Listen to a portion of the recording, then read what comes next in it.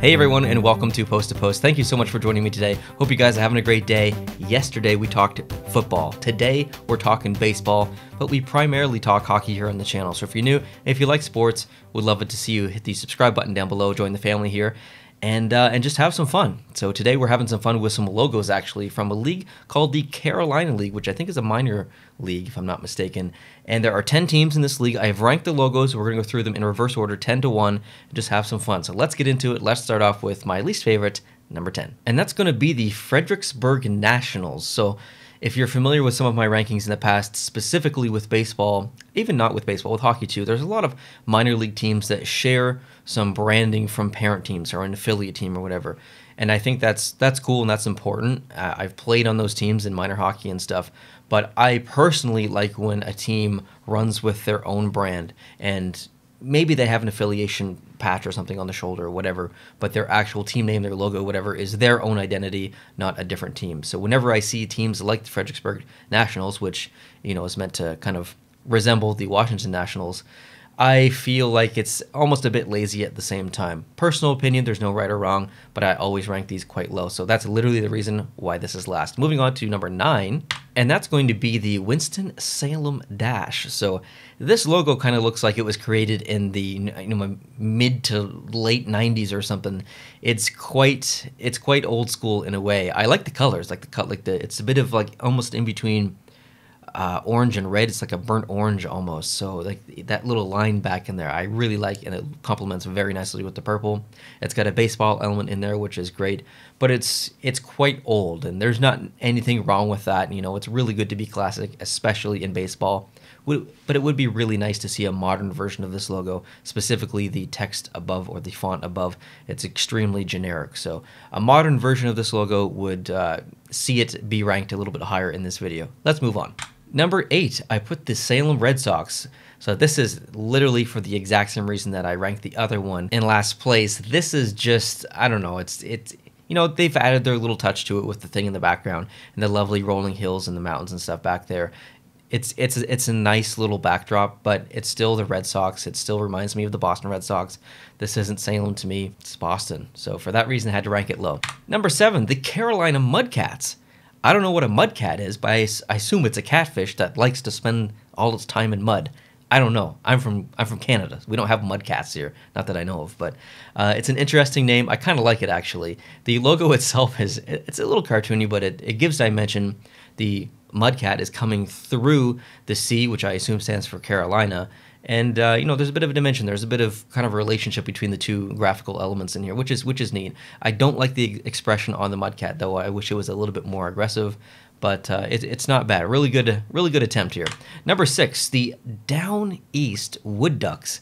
Very strange name again. Down East is more like of a slang kind of term up here at least. Maybe there are places called Down East in the States, but in Canada, Down East is like super slang. But the Wood Ducks, what I like the most about this isn't necessarily individual assets of this logo. It's that it just generally feels like baseball. Sometimes you see baseball style logos in other sports like hockey, and sometimes it works, and most of the time it doesn't in my opinion. But when I think about baseball, I think about logos like this. We've got text, a lot of text that comes out and around. The perimeter shape resembles a baseball. The font itself is extremely stylized, so I like the approach here. I like almost a containment shape that looks like a baseball, and then the duck in the middle, or sorry, the wood duck in the middle, is got a bit of an aggressive, almost like smirk to him in a way. He's kind of like teasing you a little bit. So I like his expression. The colors look good, and the logo itself is very baseball, and I like the stylization on some of the specific letters in here, like the W down below, just that little how it splits off at the end. On the top right of the W. It's a nice little touch. Number 5, I put the Lynchburg Hillcats, mainly due to the top logo and the colorization. I like these specific shades of these colors together. It's almost a teal, I guess, and a green looks good, and then the dark blue, very complementary, and a gray perimeter color as well. Looks very good. Not a fan of the font down below. There's really a fight here for two graphical elements. What's the primary graphical element? Is it the actual cat hill logo itself, or is it the font down below? The font is awesome. Like the text looks really good. It's very unique. It's awesome. But what's drawing the eye here? What's the primary element? I will say though that I mean all these teams probably have secondary logos, but the Lynchburg Hillcats do have a very good secondary logo. But I didn't include it in this video because it is secondary, not primary. So if you have some time, go check it out. It's pretty good. And number 4, I put the Wilmington Blue Rocks. Not bad. It's a little cartoony, and that's, it's bringing it down a little bit. I couldn't put it in my top 3, but I like the colors. Blue and yellow are very complementary. It's hard to match yellow with so many other colors out there. That's why it's probably my least favorite color. It's conflicting with red sometimes because you have that relationship with McDonald's. Like this, it works in Calgary because they've used it in their history, so you've already built that relationship subconsciously in your mind. But to form a new relationship like red and orange is hard because they're similar families. I find yellow and black, even though it's used a lot, it's still not very complementary in my opinion. So yellow is, to me, because it's so hard to match with other colors, it's my least favorite color. But without a doubt, it matches best and looks amazing with blue. So wonderful choice here, and not only matching it with blue, but 2 shades of blue, a very light blue and a very dark blue. It looks great. I like the kind of shape that's going on here. It's almost like a ribbon that kind of like wraps around. It's almost like the back of a wrestling belt, where that shape, that diamond shape in the background is the back of the, you understand what I mean? And then the actual belt itself kind of loops around, and you've got the text on the back. I know that's not intended to be what it looks like, but that's what my crazy mind sees. Let's move on. Number 3, we've got the Myrtle Beach Pelicans. I talked a lot about yellow and blue being complementary colors in that last one, and this is, again, the perfect example of it.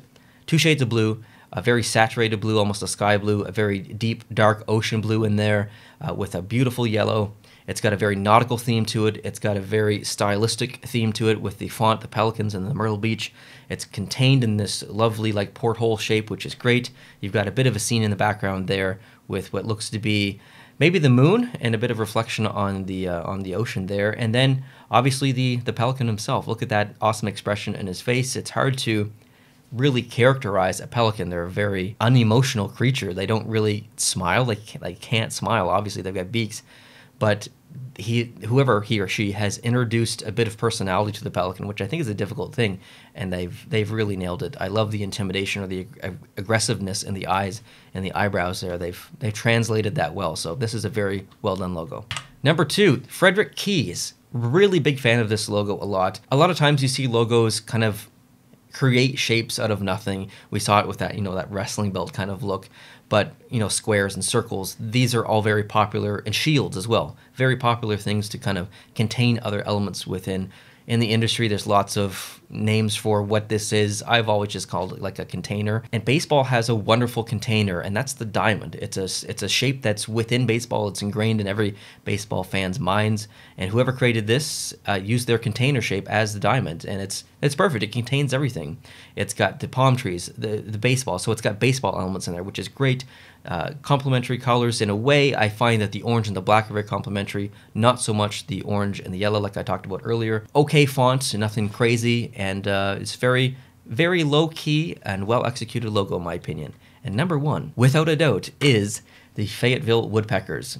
Such a modern logo, complementary colors with the red and the silver. It looks so good together, as well with that black. Actually, it almost looks like it's got just like a hint of blue to it. Maybe on my screen, maybe not on your screen, but on my screen there's just a touch of blue. Very, very deep, deep, deep, deep blue. It's amazing. Extremely modern, like I said. Love the little intricacies in the font. The top right of the W, the bottom right of the S. It's almost been, like pecked out by the woodpecker himself. The baseball bat itself has pieces kind of pecked out of it. It's awesome. Like, I love everything about this. It's exactly what I want it to be. It's got a modern character on there. He's angry. The font is unique. It's all kind of contained in this one big thing, and it's really, really good. So big fan of this one. So guys, let me know down below in the comment section of all the logos you saw in this video, what was your favorite? Would love to hear from you. And I've got more baseball leagues to do as well. What do you want to see next? I've done a bunch on the channel already, so go check that out. There's a baseball playlist already set up on the channel. Go check it out. There's lots more to do, so hit the subscribe button if you're new. Hope you guys are having a great day. I'll talk to you soon. Adios.